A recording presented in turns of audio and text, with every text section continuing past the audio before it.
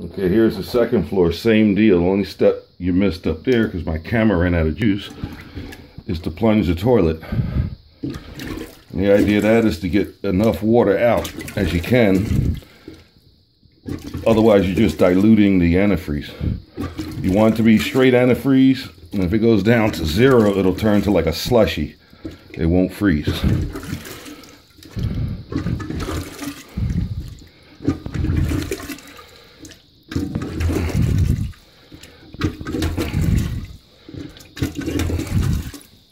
See how much less water's in there now?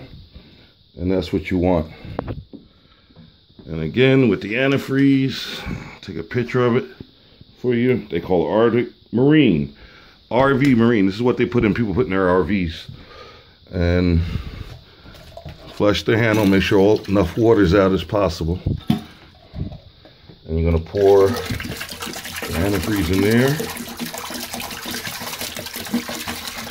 You're gonna pour probably the rest in here.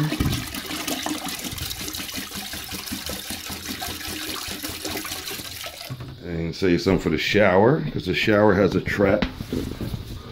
Again, don't worry about the pink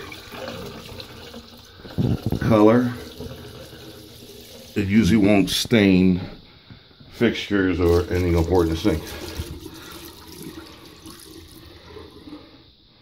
That's basically it. And yes, you could do this yourself. You don't need me. Again, we're doing the extra step this year because that furnace gave me a scare. And you know how Murphy's Law works. Just so our luck, I can't get here. I'm not here. You're not here.